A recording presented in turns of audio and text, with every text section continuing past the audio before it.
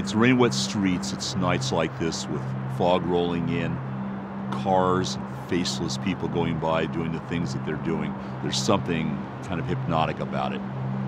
That's when I get inspired to carry what these streets are like, what the city is like, the mysteries, the stories, the thousands and thousands of people that you pass that are going by as shadows in this wet, cold, dangerous environment. I wanted to grab that. I wanted to take it into the future, and where I took it was Cyberpunk. What I loved was the fact that it was a combination of dystopian society, a lot of technology, with this really great overlayer of almost film noir. In a cyberpunk world, I realized real soon, was a world where people had the technology, but it didn't fundamentally change the fact that there was a lot of treacherous, nasty behavior, large weapons, and a lot of sort of serious danger all about. The important part in cyberpunk is just that. It's not the technology, it's the feel.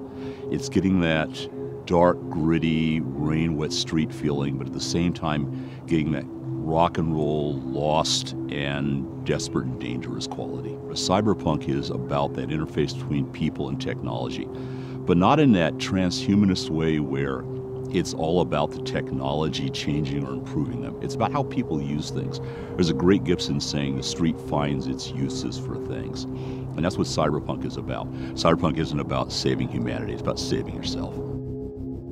We've approached doing it as a video game numerous times before. We have fought to find somebody who was enough of a fan of the world and the game to not want to go change it around or to stick a label of cyberpunk on it and then do something totally different.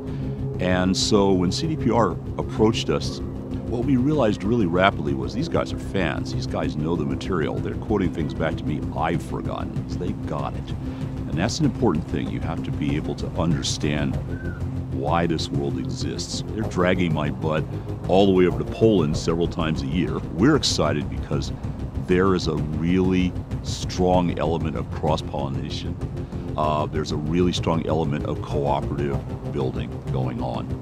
And that's really great. Cyberpunk 2020 was about early cyberpunk. It was a world in which people didn't know a lot about what the tropes were, the feel for it.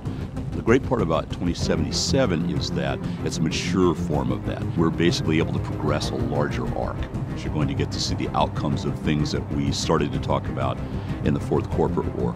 And we're going to be able to let players who've played the previous game to see how those progress, see where they go to, and how they'll shape them. We're looking at the same mucky, nasty Night City that you were in before, just a lot bigger and probably a lot more dangerous, and with a lot of players you don't know about yet. 2077 is about the cyberpunk you thought you knew, scaled up, bigger, badder, stranger. It's the visual component that the frozen pictures we would put in the books can't give you.